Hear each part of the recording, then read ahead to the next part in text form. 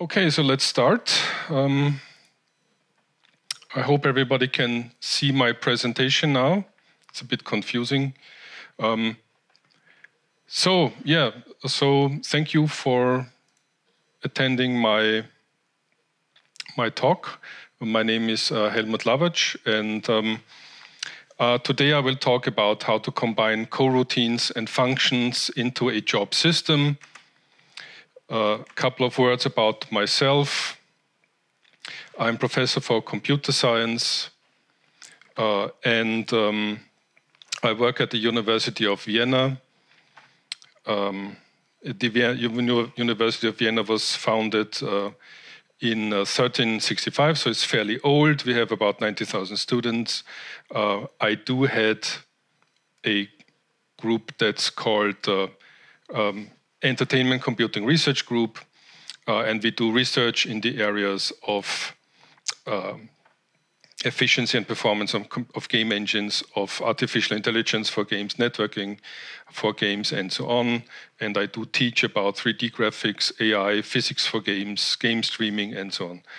I'm also a member of the Technical Committee 14 of the IFIP, the International Federation for Information Processing, on the topic of entertainment computing. Now, I do create my own game engines for teaching and research. So in order to create the next generation of my game engine, I do implement new modules that include the job system that I will present today.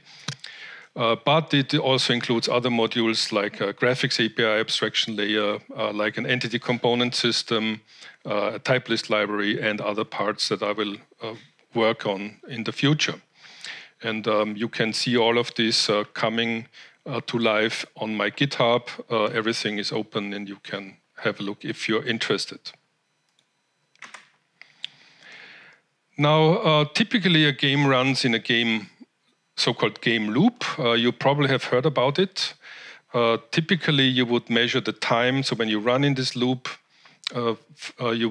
in every loop, you would actually measure the time that you spent in the last loop iteration.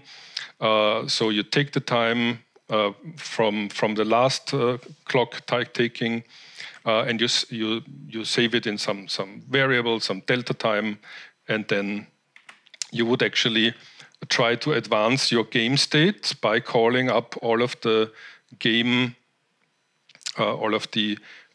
subsystems. Like you ask the window about user events, you ask the network, you ask the physics engine to advance the simulation, the game logic, AI, and so on. And once everything is done and the state of your game has been advanced, you would actually prepare to render the next frame. You can record, for instance, some command buffers for that, and then after you're done with that, you would submit it for rendering to the GPU. And then once you're done, you start again at the beginning. Now, that's a lot of work to be done in a very short time. And of course, modern multi-core CPUs offer many cores nowadays, more than one, certainly. And these are independent cores, and on each core you can run one thread of execution in a MIMD fashion, so multiple instruction, multiple data. These threads are completely independent of each other. The cores usually they share the same memory in some unified manner, and they can also share some caches. And sometimes, depending on the CPU architecture, you actually double the number of cores you get, or you even quadruple the number of cores, you get 2. And if you have any independent cores, you get twice the many virtual cores. That is done in order to let the CPU cores do useful work, even if the pipelines stall. And on these architectures, they have complex instruction sets. So pipelines can stall, for instance, waiting for the main memory. You can always query the number of cores by calling this function, hardware concurrency, and then you get the number of virtual cores that you have.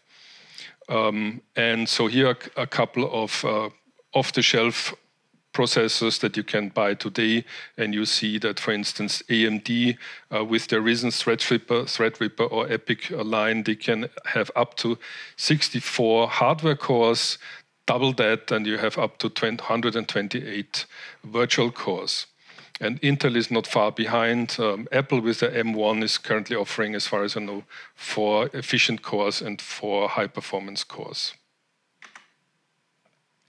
Now, usually there is only one thread, and if there is one thread, then we run all the systems serially. That means that we go from left to right. We run through all the systems, we record, and then the output of the GPU is output of the recording is given to the GPU. Things when the GPU renders it and it is finished, it will produce an output frame, and then the whole thing starts again. When the next frame is presented, then you can take the time, and this is the frame time, 1 over the frame, the FPS, the frame rate, and we want to keep the frame time as small as possible, of course. Now, if we make use of many cores, as many cores as possible, of course, we can try to parallelize all this work here in these systems, so you end up with all the systems running in parallel. Once they are done, you start recording your commands, send them to the GPU, and when you record this state, then you can actually go and work on the next state, and so on. And we can see how we can brought down the frame time here just by doing all of this stuff in parallel.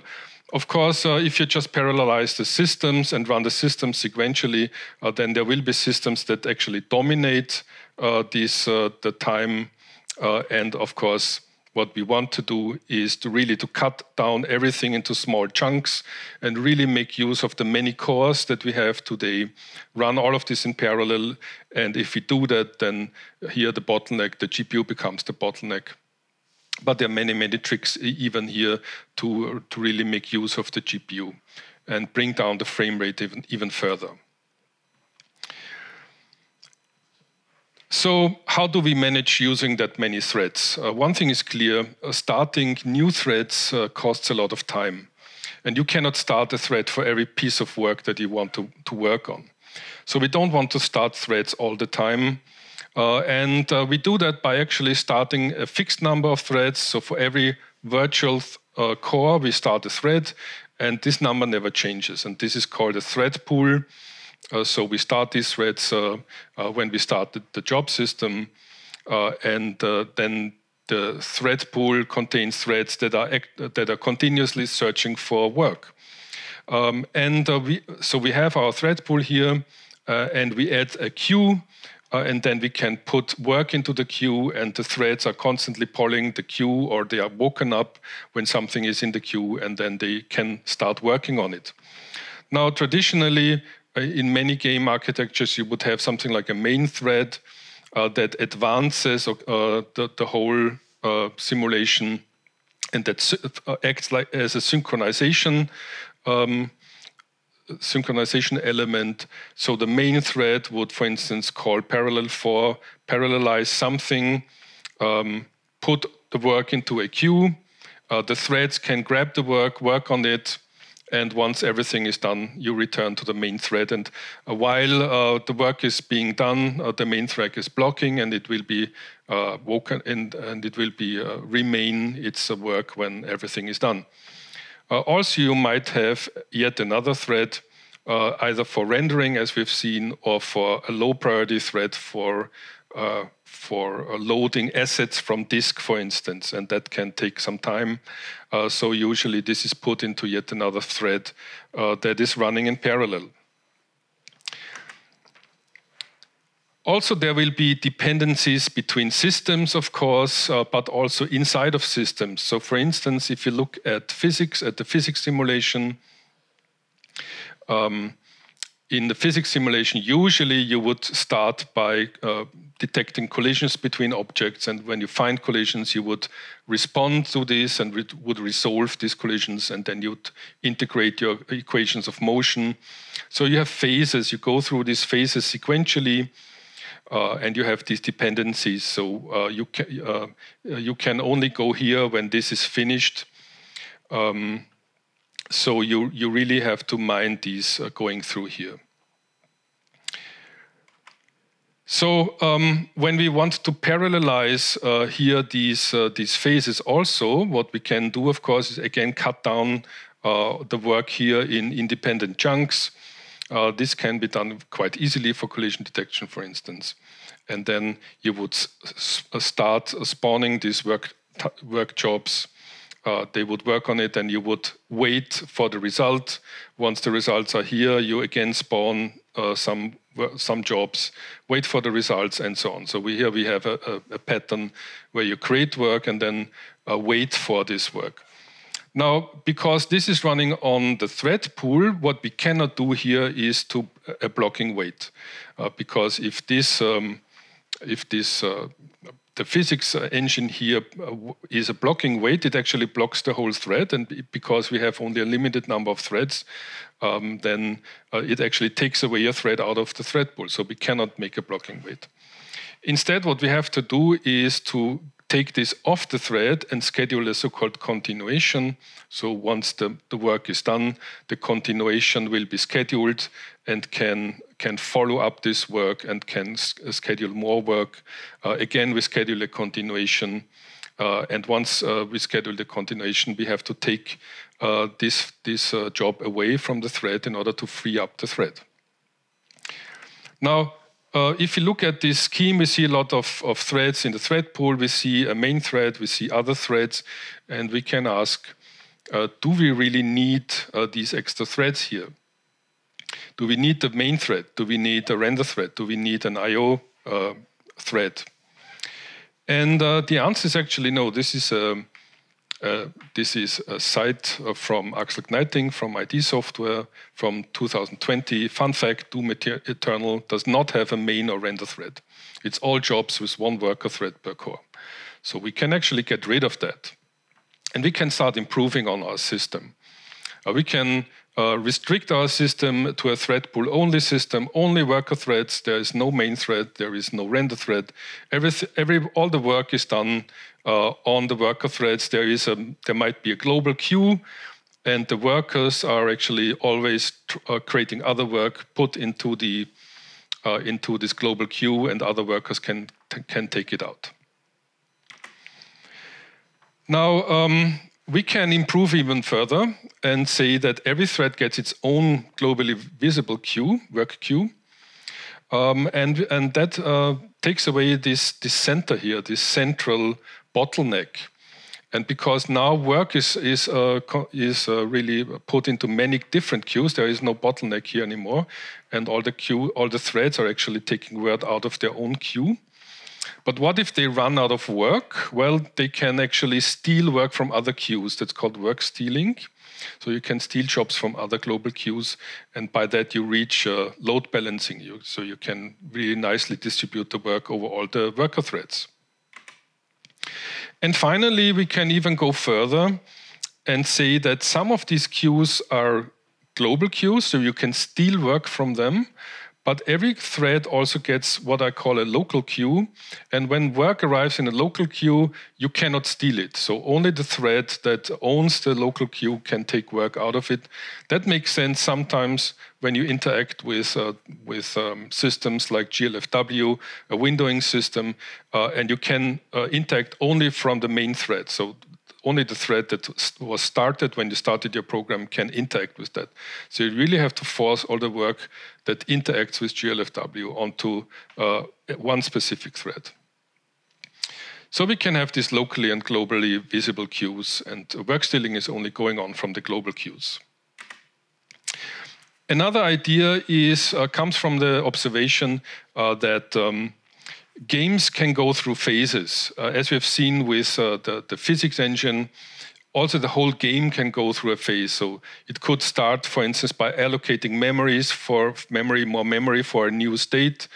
Then it can run all the systems, and finally it can do some garbage collection and throwing things away and cleaning up. And again, these phases can be done sequentially, one after another. But sometimes you might want to schedule something that is to be processed only in an upcoming phase and not in the current phase. So if you're in the current phase 1, and if I schedule anything in phase 1, it will be immediately worked on. But I might want to schedule something that is worked on in phase 2 or in the last phase when I do my garbage collection. So I can put a tag on it and say, okay, schedule this, but but work on it in the next phase. And in the next phase, what I can do is then I can schedule this tag, like tag 2, and all the jobs that have been previously scheduled to this phase will get scheduled in one big run. So you can really schedule things to run later on in your game. All of these ideas have been implemented by myself in the Vienna Game Job System, which is my own take on an experimental job system for teaching and research.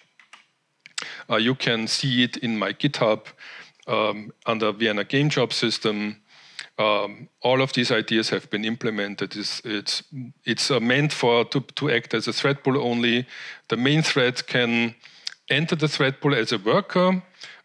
You only need include files. That's all you need. It uses work stealing with one local and one global queue per thread. You can use tagged scheduling to schedule for later phases. You can allocate everything, including also the coroutines, either directly from the heap, or you can specify a memory resource, and the memory resource will then satisfy all the memory allocations. You can log the performance and visualize it. You can save it as a JSON and visualize it by using the Chrome tracing possibility. And you can use these 3 functions to schedule new jobs. You can inside a function, you can use schedule and continuation, and inside a coroutine, you would use co-await, which is reserved for coroutines. And so we have this interaction between functions and coroutines that makes it quite challenging to design such a system.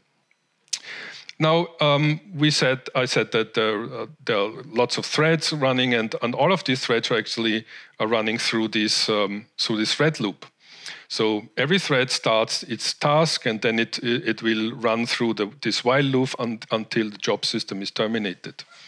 So the threads will constantly look into their queues. First, they will look into their local queue and try to get a job from the local queue. If this is empty, they will look into their global queue, try to get a job there. And if they didn't find anything, then they will try to steal a job from the global queue of another thread.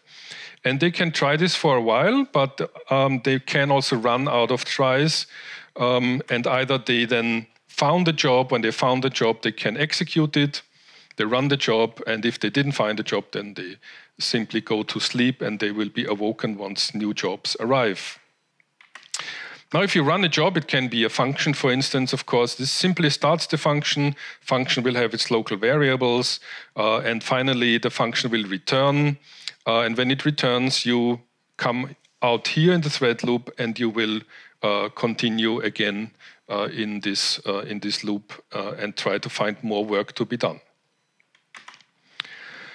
So what can we schedule? So we can schedule normal functions and functors as the standard allows. We can schedule a lambda and enclose some parameters in the lambda. We can schedule a function, stat function, the output of a stat bind. We can schedule a function pointer. We can schedule an instance of this function class, which holds not only a stat function, but you can also specify the thread you want to run it on and the type and ID which is used for logging. So here, by specifying thread 0, then you can make sure that this function is put into the local queue of thread 0. And also we can schedule tags, and that makes all the pre-scheduled jobs to run that have been scheduled with this tag. Also, we can schedule coroutines, and the type that we actually schedule is derived from this. So this is the return type of the coroutine. It's called coro, just to make a distinction between functions and coroutines. And also you can say that the coroutine should return some return type, some return value. So for instance, a float or an int or whatever you want the coroutine to give back to you. Also, you can specify a thread and the type and ID just by calling the return object and specifying this. We can also specify also a tuple containing all of these things in various orders. This is used mainly with coroutines, with a coroutine await, and you can specify a vector containing an arbitrary number of them. Now, I talked about continuations and about dependencies. But first, if we want to talk about dependencies and continuation, we have to define when this should happen. Now, we define a job that finishes when it actually calls return, and all of its children have finished. It has a counter for that, and if all the children have finished, the counter is 0. And then it will notify its parent to say, okay, I'm your child and I've finished. And if there was a continuation, then also this continuation will be scheduled. So looking at a couple of examples here, first we have a job that is active. It will run schedule. It will schedule some children. So the counter goes up. Then it can schedule some continuation. Then the children can schedule again something. This counter goes up. Then this could return. It doesn't mean that it vanishes. It simply decreases its counter and it gets inactive. Then the children can return. Again, this one gets inactive, but it still has a child, so it has to wait for. This one gets 0, so it is actually finishing. And when this returns and all of this finishes, then finally also the initial job finishes, and it will schedule its own continuation, and the continuation will then run and progress the simulation. Here we see some examples on how we can schedule jobs in VGJS. So let's say that there is a test function and there's a driver function and an end function. And the test function now can call schedule to schedule one job that consists of this driver function. And we do this by specifying a lambda, and we encode this parameter here in this lambda. We can also create a function here. Again, the function is made out of a lambda, and we can schedule the function, the stat function. We can schedule the result of a stat bind. We can schedule a function instance, and here we can specify also that this function driver here should run on thread 0, and for the logging purposes, you can log a specific type and a specific ID. And finally, as continuation, when all of these have finished, you can then schedule this end function. And then after all have been finished, the end will run and continue this call chain. Now, using this type of continuation can result in kind of a spaghetti code. And we don't want to do this too much. Luckily, we can use coroutines which are their own continuation. And that's really very nice when you want to use coroutines that they provide this possibility. Now, what is the difference between a normal function and a coroutine? A normal function, when you call it, it will create its own stack frame, and it will have its own local state on the stack. But once the function calls return, the stack memory is removed and the state is gone. Now, in contrast, a coroutine can actually run, and in the middle of its execution, it can suspend its state and return to it the caller. And after some time, anybody who owns the handle of the coroutine can resume it. And the coroutine simply continues its running right at the point where it's suspended with the same state. So that's really an awesome feature, and we can make use of that. But first, when you have to reserve some memory where you can actually store the state for the coroutine, and of course you will allocate some heap memory for that. And that is done when the coroutine is first called. So you call it. Then this coroutine frame, the memory is allocated, and then you fill out the coroutine frame, create something there. We will come to this. When you call suspend, the stack frame, the current stack frame is copied to the coroutine frame, and the coroutine returns to the caller.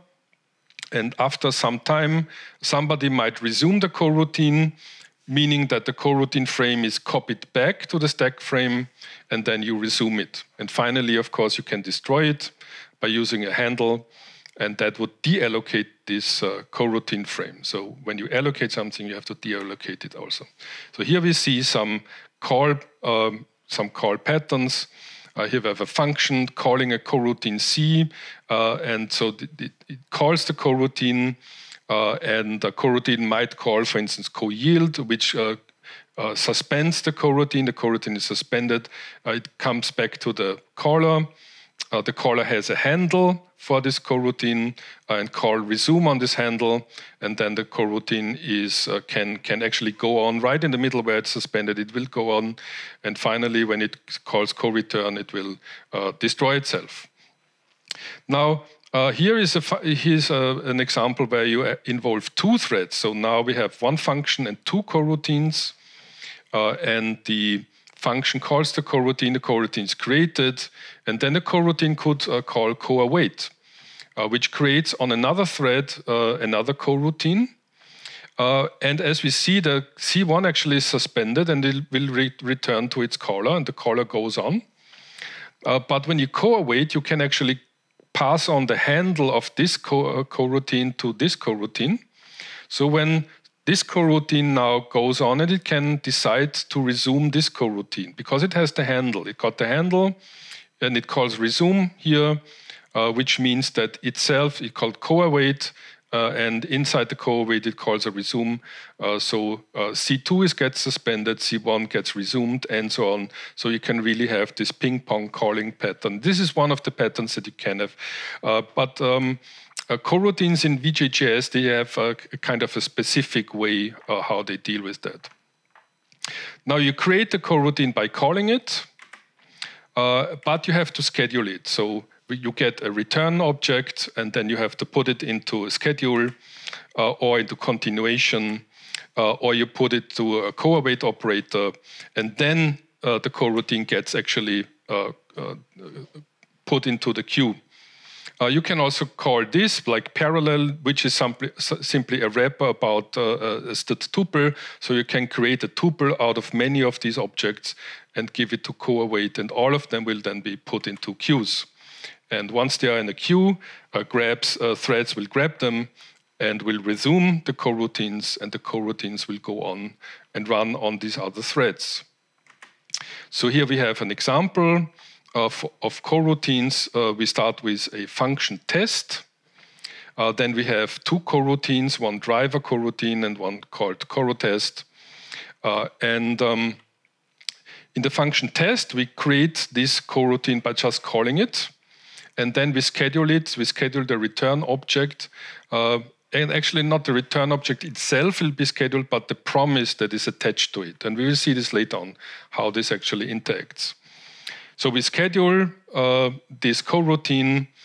And since we're in the function, we're just going on. The function doesn't have any way to suspend.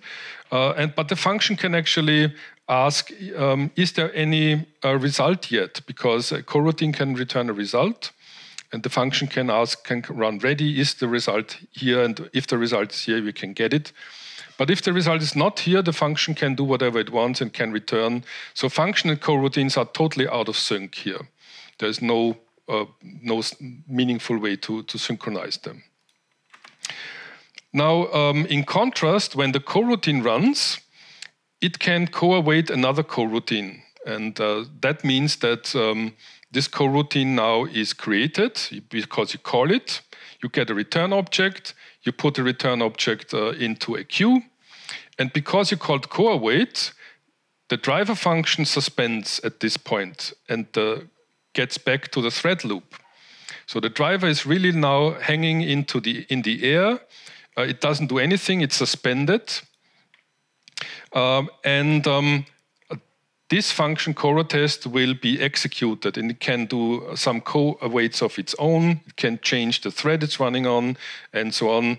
But finally, when it either co-yields or co-returns, it will notify its parent. The parent will count down the number of children, and when this is 0, which in this case it would be 0, it would actually be rescheduled. So all the children finish, meaning that this coroutine is rescheduled and will be resumed here and will go on here, meaning that the coroutine in fact is its own continuation. And that's a nice thing. So looking behind the scene, what's actually happening when this is done? So we have our test function, it calls the driver function, it creates the coroutine. So when you call it, you create the coroutine frame, and there's a lot of stuff on the coroutine frame. You have a suspend point, function parameters, the stack frame memory. Then you want to create a promise. The promise alters the behavior of a coroutine, but we don't know the type of the promise yet. So where is the type? What would we have? What is the type of the promise? The type of the promise is given by this one, by the return object. And somewhere in the return object, you have this statement, using promise type coro promise. So this is, of course, VGJS specific to use this promise type. So the compiler figures out, okay, you want this return type, so I have to create this promise type, and it will create a promise instance of that. And finally, when this first suspends, it will create the promise, the return object, and then you get the return object. So this is like the cycle that you go through. Now you have this promise here, and the promise is now really here to alter or to define what's going on in this coroutine. Now we see that this coroutine actually is what we've been creating, what we've been writing, but the compiler will insert more code. This is actually the code that will be run. So this is inserted by the compiler. There is another co-await here at the start and another co-await here at the end. So we have more co-awaits now, and each and every one of these co-awaits, we have here also a co-await, needs an awaiter. So we have return object, we have the promise, and we need awaiters to manage these co-awaits. So when we co-await, when we call the next function corotest, we again construct the coroutine frame with the promise, with the corotest inside. Then we co-await it. It means we need an awaiter to manage that. Then corotest, this will suspend. A corotest will run. It does itself some co-awaits and some co-return. They need an awaiter. Finally, they need an awaiter, because when they do coroutine, you come here, you run into co-await, final suspend, you need an awaiter. Coroutine would also return a result, the result value. And once you come back here, so once when you coroutine, you return, this will suspend. It will wake up its own parent. The parent will be rescheduled, and it will get the result. And once you hit return here, you will jump to final suspend and co-await once more here this awaiter and determine what you want to do. So we have this triangle of classes that you can come up with and provide. So as a programmer, you can specify your own classes, your own functionality in the return object for the caller, the promise that adapts the coroutine and that determines which awaiters to choose, and the awaiters themselves. And the awaiters manage now one of these co-await calls. And they do this by determining what you do when you suspend and resume. So let's start with the return object. We have seen that the return object is something that you get when you call the coroutine for the first time. It specifies the promise type, but the return object is actually created by the promise. So it's really by calling getReturnObject, and it's returned to the caller upon the first suspension point. So if this is our function, we call the coroutine, and at the first suspension point, we come here back, get the return object, and can advance here. Now, the return object will let the caller be able to communicate with the coroutine, or with the promise of the coroutine. So the caller gets the return object, and in VGJS, we can do a couple of things here. We can test whether the result is ready. So the result is already here. If it is ready, we can get the result. We can get the pointer to the promise. We can resume the coroutine if you want to. And we can set the thread index, the type, and the ID. So we can do lots of stuff here. But this is VGJS specific. So this is because I implemented it this way. Now the promises are different.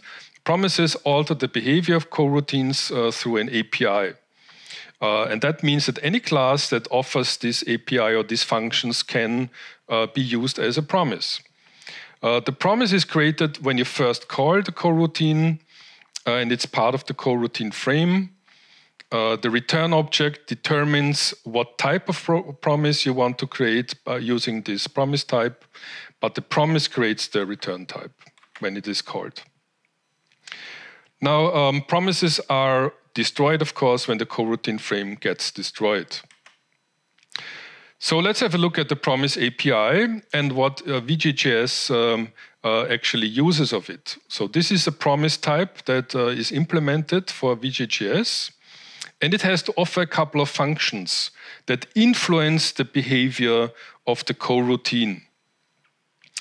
So first, what we do is we first await the result of the initial suspend. So remember that the compiler will insert code here. When you run a coroutine, the first thing you do is you co-await an awaiter that gets back from initial suspend function. And the initial suspend function is part of the promise. So the promise has to come up with an initial suspend function, and the promise will give you an awaiter. And in this case, the awaiter has a standard behavior, and it's called suspend always. So it always suspends.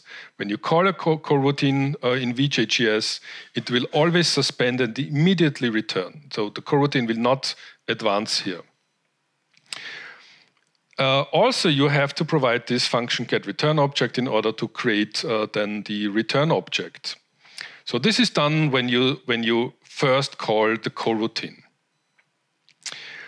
Now, also you have to do some stuff when you co-return. When you leave the coroutine, you also have to describe what you want to do. So for instance, if you call here coroutine 00, then this operator will actually make this function call. So return value is called, and then you can do whatever you want with this value. For instance, you can store it in the promise and make sure that the return object has access to it and can get it out to the caller. Also, after the coroutine, you go here and you have to co-await yet another awaiter. And the awaiter that you are awaiting here is the result of final suspend. So that has to come from somewhere. So final suspend will give you the final awaiter here that you will await here at this point. Then, whenever you call co-await, you have to do something about it. We need an awaiter. So when you call co-await on a function, you call co-await on a tuple, you call co-await on a thread index or a tag. Whenever we call some expression, we need an awaiter. And there are several ways to do that, but in VGJS, we simply implement a weight transform of some expression in the promise. And when you call core weight, it will call the correct weight transform and outcomes and a waiter. And then you have the right waiter, and then you can do that. So we've talked about the waiters a lot. So what are they actually doing, and how can we use them? Now, awaiters manage core weight and co-yield. What you do with that, and we've seen that the compiler also adds more code, more core weights than we can actually see. Now, there are default awaiters available. They're called suspend always and suspend never, and you can actually use them to inherit some default behavior and just override the behavior that you want. When you call co-await, then there are different ways to create an awaiter. What VGJS does is actually you call await transform on the promise object, and then you get a proper awaiter. So what happens when you call co-await with an expression? You get an awaiter, but what happens afterwards? Now, this code is a simplified version that I took from Louis Baker's blog entry on coroutines. So, in fact, when you call co-await, there is again more code executed than you can actually see. So this code is actually put, or something like this is used by the compiler to steer what's happening. And we can immediately see, so first we get an awaiter. In our case, we call this transform function, await transform, and we get an awaiter. Okay, so this is implemented in the promise. The promise alters the behavior of a coroutine. So the first thing you do on the awaiter is to call a specific function called await ready. And you see that you only go on and suspend if this function actually returns false. If it returns true, it doesn't enter and it doesn't suspend. Now, if it returns false, it goes on and will actually suspend the coroutine. And then after suspension, and that is very important, now the coroutine is suspended, so it really is dormant. But still you call another function on the awaiter that's called await suspend. And here you get the handle of the coroutine as a parameter. Now, what can you do here? Now, you know the coroutine is suspended, and now you can actually start another coroutine and tell it, okay, do this, and when you're ready, resume this coroutine that's lurking behind this handle. So this awaiter can start another coroutine, and once that is finished, it can resume this coroutine, and that's very safe because the coroutine is already suspended. Again, we can ask a Boolean if you want to go on here. And if the Boolean is true, then we return to the caller. If it's false, we go on, simply go on to this here. And this is the resume point, meaning that whenever you call resume on this coroutine, it actually will enter here, resume all the states, and finally call the last function, which is await resume. And that function actually can return now the result to the caller. So we have a couple of VGJS awaiters. For the initial suspend, we use the default here, always suspend. The final suspend is our final awaiter. And whenever you want co-await something, some functions, a thread, a tag, or you want to yield a value, you need some co-awaiters. And some co-awaiters are lurking here behind and help you to change your behavior.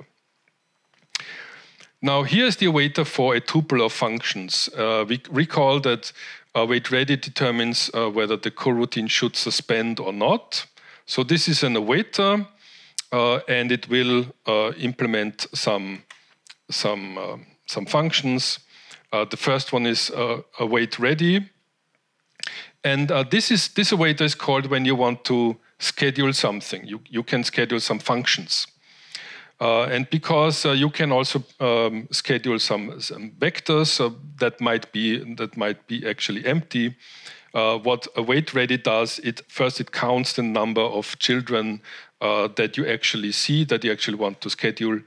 And if there are no children, then you have to prevent suspension because there's nothing to do. You shouldn't suspend. So you return true if the number of children is actually 0, and that means no suspension here. Now await suspend goes on. We have seen when this actually goes on. So now we suspend, and then we call await suspend. And what await suspend does is now it goes through the whole tuple, element by element, and simply calls schedule. So for each tuple element, you call schedule on it, and that's it. Now again, what can happen is actually that you schedule these children for a different phase. So if you schedule any tag value other than -1, actually what you do is you will actually not suspend, but you will return, and because you're not really creating children, the children are scheduled for a later phase. So again, if the tag value is smaller than 0, then we will schedule children. If it's not smaller than 0, if it's a valid tag, we will return with 1, false. And finally, when all the children have finished, the parent is resumed, and we can get all the results from all the coroutines and get it back to the caller. So this is what happens when you schedule functions or other coroutines. This is the await when you schedule a thread index. And that means that you want to change the thread. And that's actually a very, very simple one. In the await ready, that determines whether you want to suspend or not. You simply check whether the job is already on the right thread. If it's already on the right thread, you don't do anything. In that case, you return true, and there is no suspension. Otherwise, you suspend the coroutine, and then you tell the promise of this coroutine, use this thread index, and then you simply schedule the promise. That's it. You call into the job system, schedule job, and schedule this promise, and the promise now has the right thread index. And then you will continue suspending. You go back to the thread loop, and this promise is put into a queue, and is eventually will be taken out by the right thread. So coroutines can return result values. When a coroutine is co-awaiting another coroutine, that's not a big issue because they are in sync. So you can see here, if a coroutine awaits another coroutine, coroutine A will actually suspend, coroutine C will run. When coroutine C produces the result, it will again suspend, it will call co-return, it will suspend, come back here, and then A will be resumed. So in this sense, they are totally in sync, and in fact, the return object of this function, which is lurking here, can be used then to destroy the coroutine after it has finished. Now, if a function schedules a coroutine, the situation is completely different. You create the coroutine, then you schedule it, and then the function can actually return before the coroutine itself is returning with a result. So the parent can return and can vanish. Now, because the parent is vanished, we have to make sure that the coroutine destroys itself, completely independent of the parent. So the coroutine doesn't mind if there is a parent or not, it will simply destroy itself. But what if the parent, the function, tries to get a result from the coroutine, but the coroutine has already destroyed itself, because it can never be sure that the parent is still alive. So if you want to access a function, the return value, the promise is gone. So what can you do? Now the idea here is to have some outside memory here, put it into a shared pointer, the return object and the promise share this shared pointer, And when the coroutine produces its results, it actually puts it into this shared pointer construct. And when the return object and the coroutine disappear, then also this will disappear also. Finally, the final awaiter of a coroutine. This is this awaiter here. This is called when we call co-return, and it's returned by the promise. The promise final suspend is called. It returns an awaiter, and the awaiter is then awaited here. And we have seen that actually we have to decide here whether the parent is a function or not. And that determines whether the coroutine will suspend here or whether the coroutine will continue and destruct itself. So first you determine whether your parent is a function. Then you call your own parent and say, okay, this child is finished, so go on. Maybe you want to finish as well. And finally, if the parent is a coroutine, we suspend, because then this coroutine will be destroyed by the parent. But if the parent is a function, we have to destroy ourselves. And this is simply done by returning not is parent function. So that's all that's actually necessary here. And that does the right thing, depending whether the parent is now a coroutine or a function. Now, last part, performance considerations. Job systems do come with an overhead. We have some work to do. On the work, we have some overhead that is attached to it. And of course, the scheduling, managing jobs, queues, this is all overhead. If the jobs are too small or the work is too small, then actually all you're doing is to do the overhead work and not do the real work. So jobs should not be too small, otherwise the overhead would dominate. And what you want to do is to increase the job size if you want to increase the efficiency. But in order to measure that, we have to come up with some performance metrics and to determine that what is really efficient and when is a job actually efficient. So I did some experiments, and we can define a metric speed up. That means that when you have some parallel code, when you run it on one thread, you take the time it takes on one thread, you take the time it takes on several threads, and then you simply make the ratio of that, and that is your speed up. So as an example, when you run something on one thread and it takes 100 microseconds, and then you run it on 4 threads, it takes 50 microseconds, then we have a speed up of 2.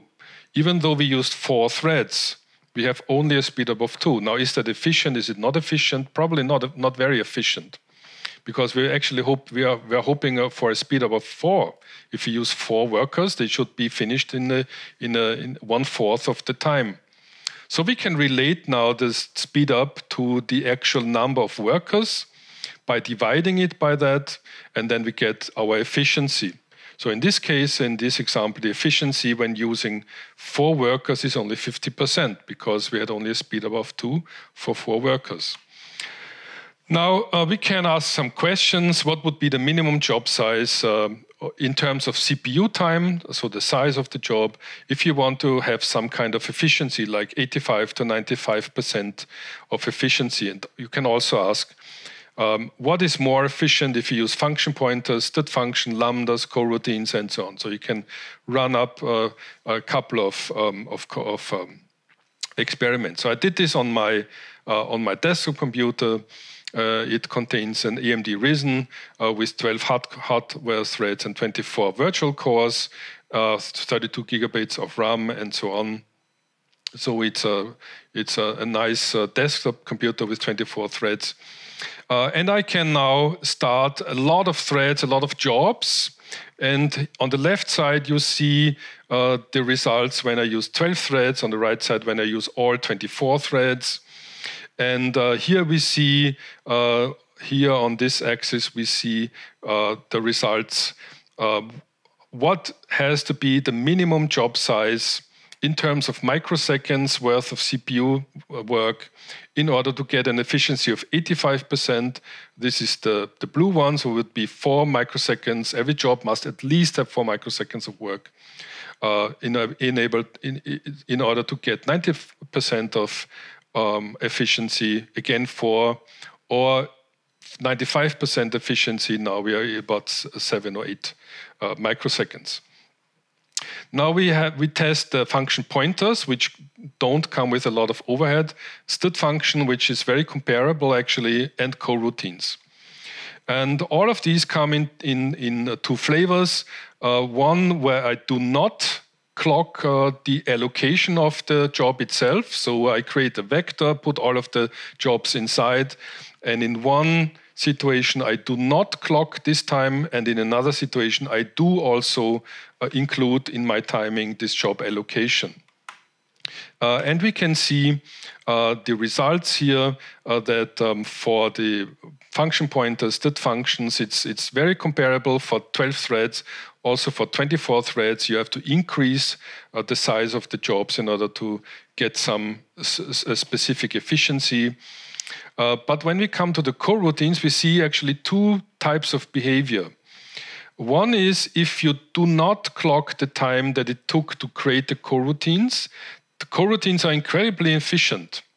And that's really astounding. So when the coroutine is already there and you call it, it's faster than you would use a function. That's an astounding result.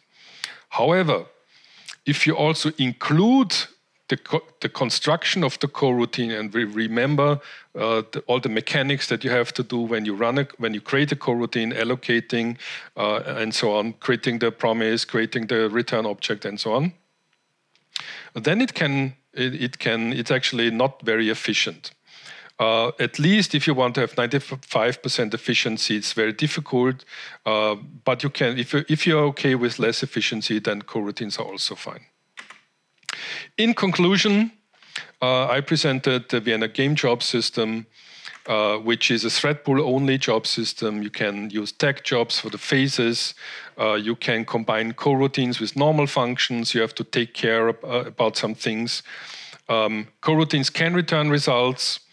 Functions can interact with coroutines, but there are complications, as we have seen. It shows actually good efficiency for large amounts of threads, but if you really continuously create coroutines, then high efficiency is difficult, but if you can live with lower efficiency, coroutines can be very, very efficient actually. So allocating coroutines comes with a price. And that concludes my talk for today. Thank you for your attention. If you have any questions, please do ask. And if you want to reach me, drop me an email anytime. Thank you for your attention.